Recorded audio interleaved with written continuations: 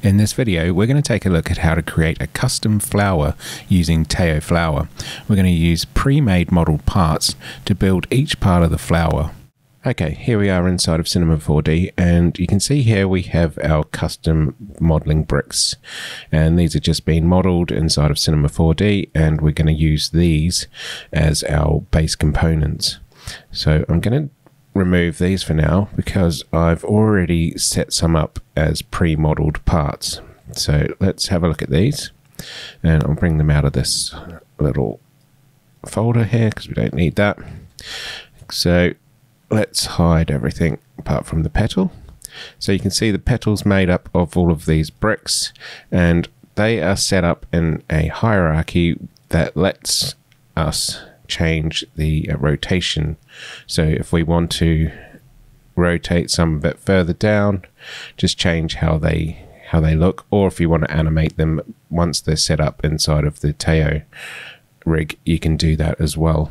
So this is what we've got. We've got a petal, a leaf, a sepal, then we have our pistil, receptacle, and just a cylinder object, which, if we bring that up, looks like that.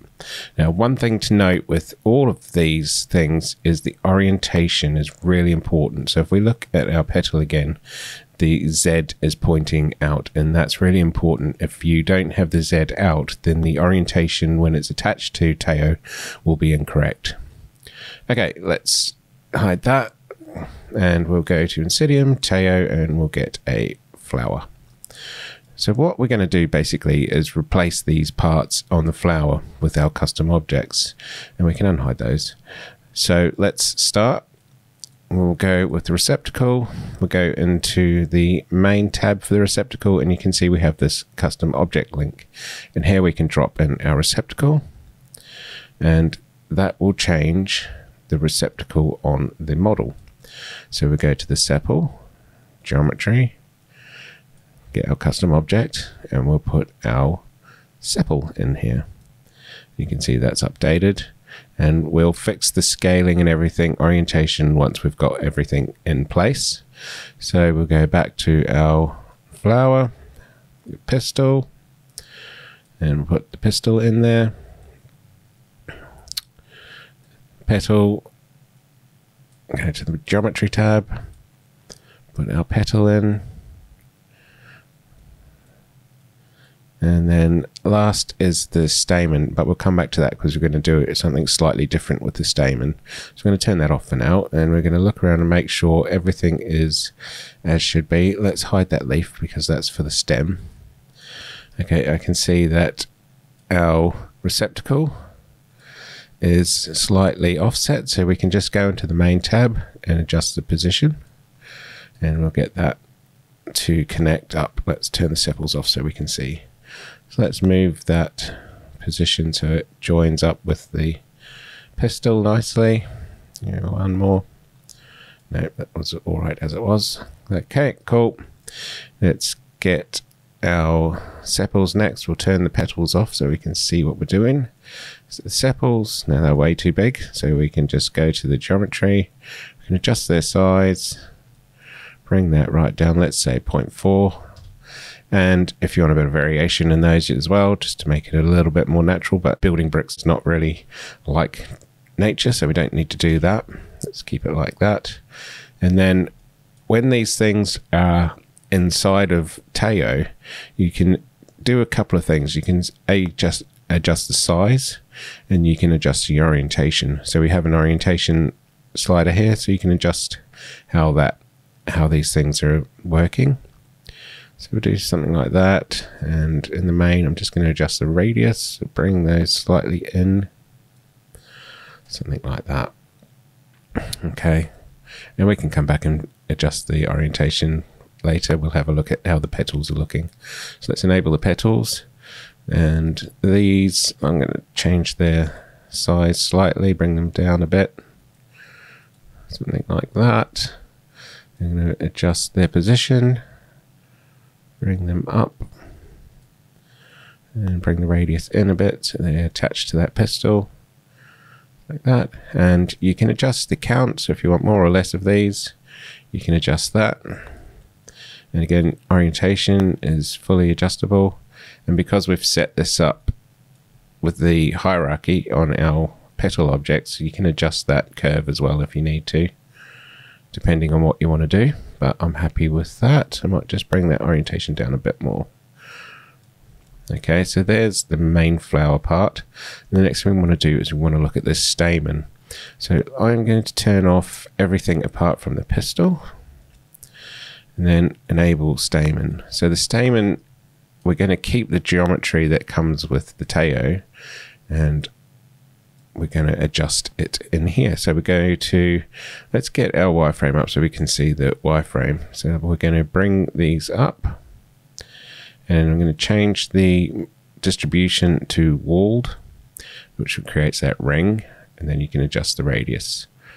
Something like that should look fine.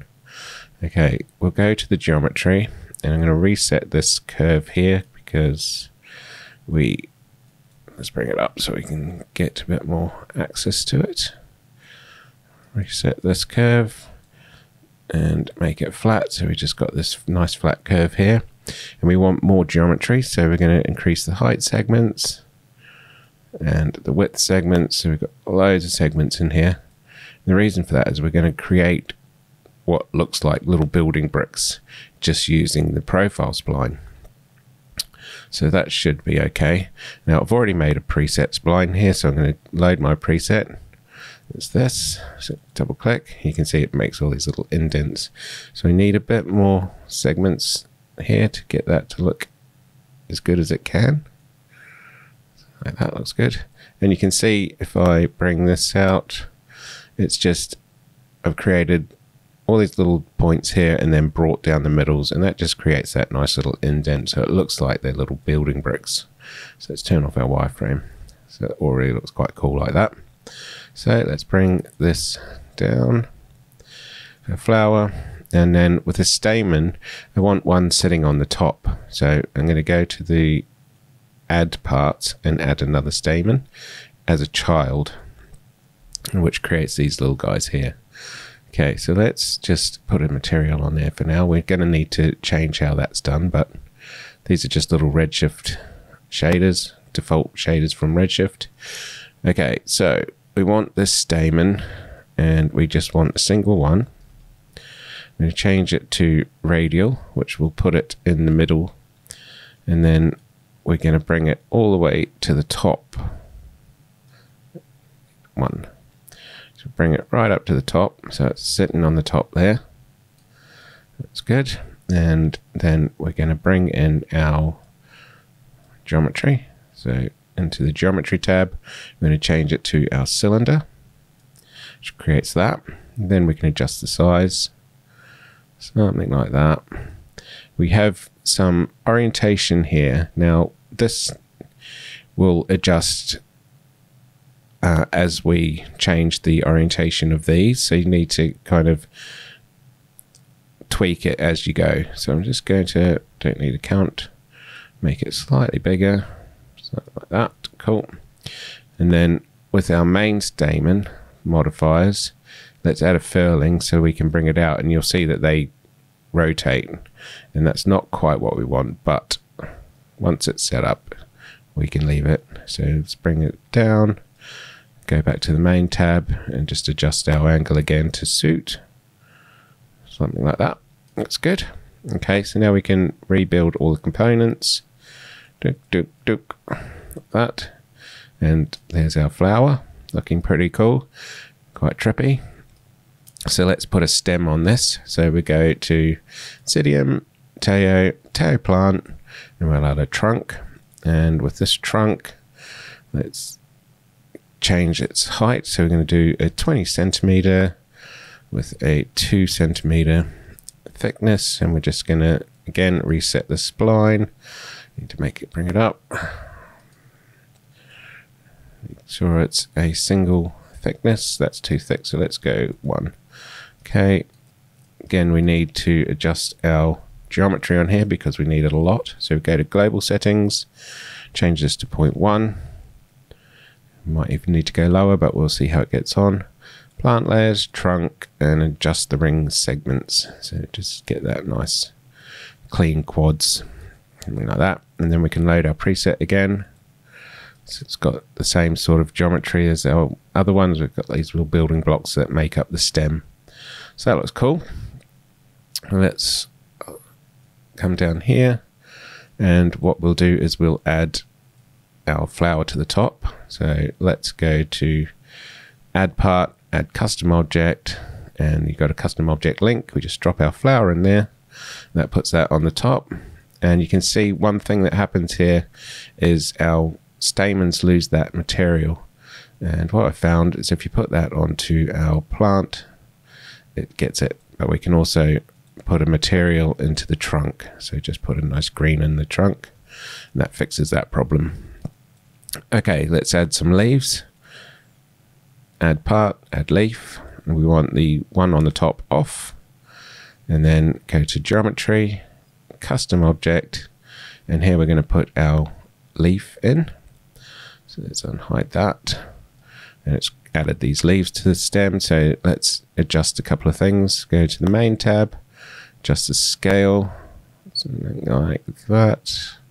Let's do 1.5. Then we're going to distribute these slightly different. So I want them away from the top and away from the bottom and more in the middle. Bring them up. You can adjust the count. Let's get a few more in there. And we'll keep the scale, but if you wanted to, you could adjust the scale as it goes up. So they're bigger at the bottom, smaller at the top. But again, building bricks don't do that. And then we can adjust the orientation. So we'll bring those up, something like that. And then just bring the base ones down a bit. Okay, so I might just bring this one down a bit further. So back in the distribution, we will get these two knots, bring them down, just to make sure that that top one is away from those sepals a bit more.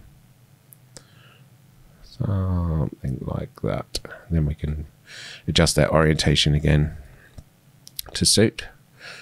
Then the last thing is go to the trunk and let's add a furling modifier. That means we can bend this flower around, something like that. Now if the actual flower part's too big, you can again adjust that size to suit.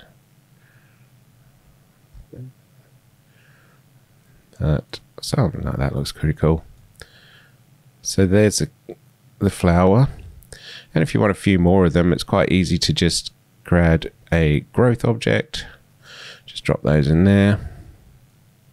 Then you've got a little flower patch of these cool custom building block flowers. So I'll turn that off and focus on the main one. So that's a quick tip on how to use custom objects inside of Taiao to create these cool building block style flowers.